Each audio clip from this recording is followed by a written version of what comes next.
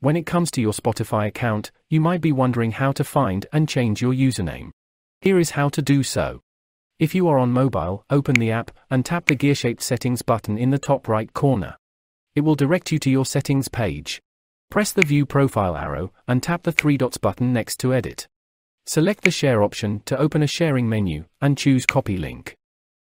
If you go on your browser and paste the link to the URL bar, you will see your username.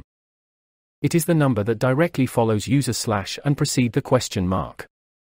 If you are on the desktop app, simply go to the home screen and click the login icon.